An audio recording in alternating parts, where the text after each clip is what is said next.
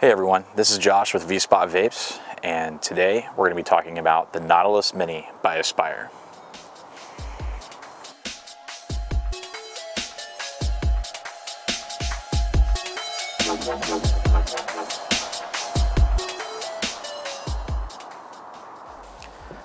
Alright, so the Nautilus Mini by Aspire.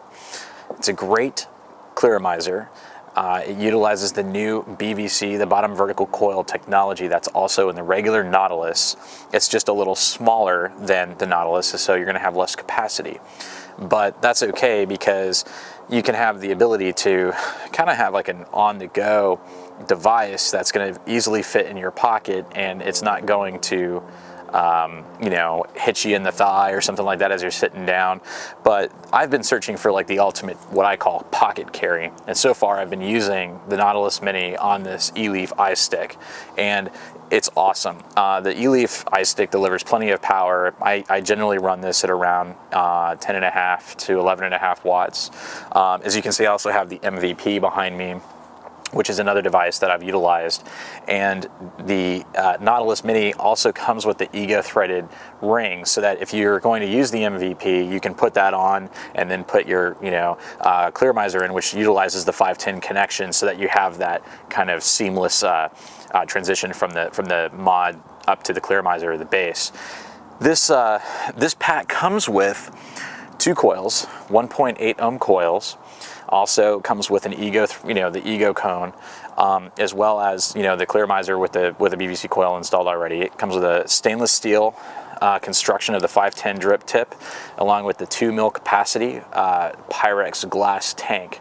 And I have had zero leaking issues with this, and it's been a great vape. It has 4 different holes for airflow control, so you can adjust the flavor, the warmth, as well as your vapor. Obviously, the more you open it up, the more airflow that comes in, that fuels the coil to get hotter. You can create a warmer vape and get more vapor production. Maybe you like a cooler draw, you can go down, step it down to one of the smaller airflow holes. And it has a tactile knurling ring, and we'll go get on a close-up here and just kind of go over the package contents. First, I'm gonna go ahead and take a vape.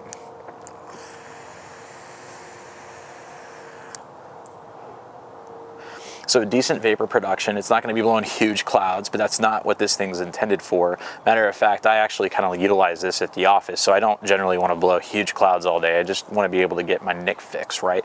And I'm running this right now at actually 11.5 watts, so that's the kind of vapor you saw with the airflow hole on the widest setting. And it might seem a little tight at first if you're coming off of, like, say, the standard Nautilus, but it definitely doesn't lack in flavor or vapor production. And I've really been enjoying this. It's been my go-to on-the-go vape. I mean, this thing is with me everywhere I go, and then I oftentimes will carry a larger box mod with an RDA or a bigger clearamizer for like in the car or something. But this is something that I take on the go, just because of the size. The battery lasts for quite a long time, and this iStick with this clearamizer.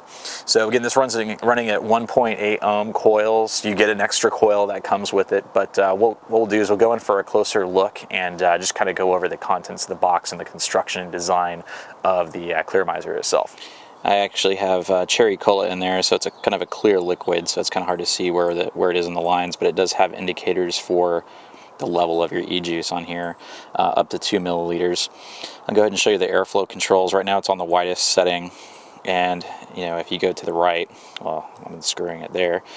So start on the right, you can hear it kind of click as I turn it. So that'd be your smallest hole, second largest hole, third largest, and then pretty much the widest hole there. And I like running it at the widest airflow control valve hole there, because I like a little bit more flavor, a little warmer vape, and as much vapor production as it will give me, just for that satisfaction. You can see it has some knurling up at the top. This does have a threaded Pyrex glass tank at the top, so you do kind of have to be careful on both accounts. We'll go ahead and open up the package so you can kind of see it here. This is the box that it comes in. The package contents. You have the Nautilus Mini tank, the BVC, the Ego, you know, threaded cone, and as well as a user's manual. So kind of open it up like that, and you get, you know, a nice little user's manual, which are, again, these are things that are pretty entertaining to read. Inside the box, you have your ego cone here. So if you want to put this on your MVP, you can screw it down, or any other device that, you know, utilizes the ego threading, you can screw that down. So that way, when you screw this into the 510 connection, it looks a little more natural. Of course, it's a 510 connection, and it's all, you know, stainless steel. So we'll go ahead, as well as another BVC vertical coil that comes in the box as well. And these bottom vertical coils are designed to last a long time while delivering, you know, a lot of quality vapor and flavor. On this particular unit here, this Mini, I think I've been running it now for, I'd say, 3 to 4 weeks on a daily use, and have yet to replace the coil, and it's still delivering plenty of flavor. I'm not getting any dry hits or anything. So really impressed with the longevity of the coil. So we'll go ahead and take the 510 connector out. It comes with this kind of curved design stainless steel drip tip. You can see the diameter there, and it tapers a little bit to the bottom, but it's a pretty decent sized bore there. And then when you fill this, what you do is you just kind of grab the bottom of this and you just twist it, and it's basically unscrewing from the center post. So go ahead and unscrew it. You can see it come out there, and it has this like a silicone squishy I guess seal here, that when you screw it in, it actually makes it tighter, which creates the seal at the bottom. Now when you screw these in, you don't want to over screw them, you don't over tighten them, because you can crack the glass. So what I usually do is I just crank it down right to where it starts giving me a little resistance, and a little bit more, and then I'm done. It's good. So we'll go ahead and take that back out. There you go. So when you fill it, here's a view from the bottom looking up. You're just going to put your bottle edge in the side and fill up the tank till, you know, it gets right up to about here. And you obviously don't want it to go overflow and drip down on your hand. We'll go ahead and unscrew the top here. So you can kind of see all the pieces. This is the Pyrex glass with the threaded at the top. So I always just be careful about screwing this back in. You don't want it too tight, kind of just snug. And then I would fill my juice up the side, you know, and screw it back together. So there we go. So yeah, that's the box contents, and a little close-up of this Nautilus Mini by Aspire. So I just wanted to show you my hand, which, you know, I have probably medium to large hands, but you can kind of see how this setup right here fits in my hand. This is with the eLeaf eye stick. It's a great setup, and I just really enjoy this configuration.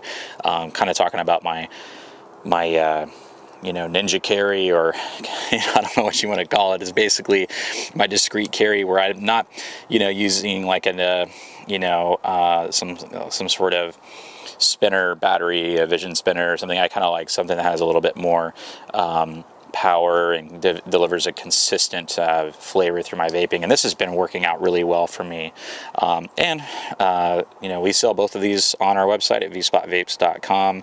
So if you want this kind of a setup, you know, you can just pop on over and pick yourself up the Nautilus Mini here and the eLeaf eye stick. The eLeaf eye stick that we sell does come as a kit, so you get the battery charger, also it comes with its own ego cone as well. We'll go ahead and zoom back out and do a little vape and carry on.